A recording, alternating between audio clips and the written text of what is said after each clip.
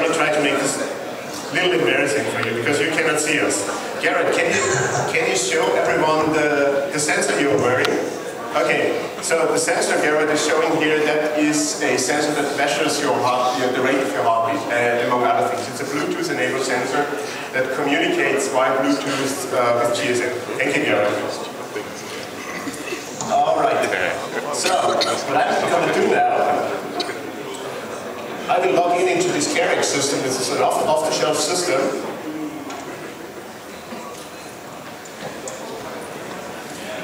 All right. Go to admission, so you can play around with the system if you want. You can install it yourself. Of course, we have some patient data in there, artificial patient data. It's usually poor Patrick Brady who has all kinds of diseases when we do it. We open the patient monitor.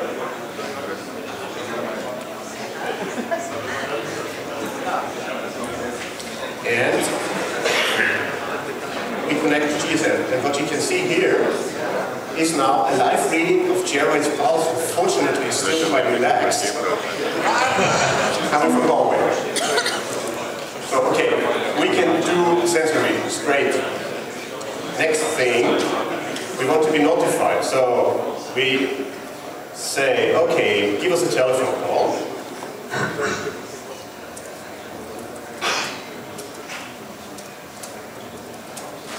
And his heart stops.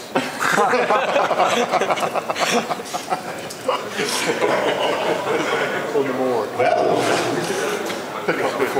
okay, minimum 100. That's 50.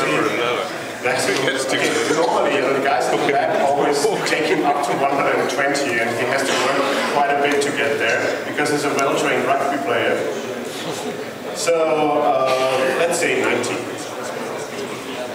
And okay, we can eat. So I'll call Stefan's phone. But you know, if somebody has a phone where you can turn on the loudspeaker so that everybody can hear, we can also use that phone. That you see, it's not a fake.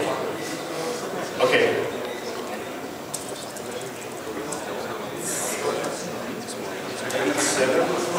Thanks for giving us Stefan's phone number. Yeah. Why do you think I used him? Stefan, I want to reach you about this project recently, you know. Okay. 90 heartbeats per minute. Stefan gets a phone call, and this text that I've entered is the message that we will hear on the phone. So, that's useful for his wife. Sorry? All right.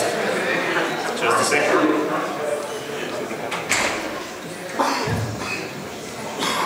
So Garrett, the stage is yours, yeah? Okay.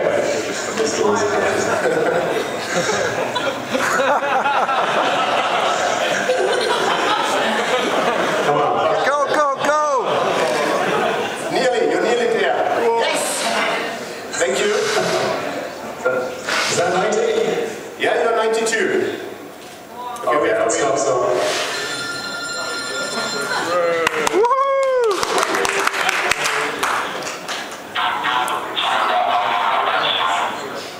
Okay, we have to work.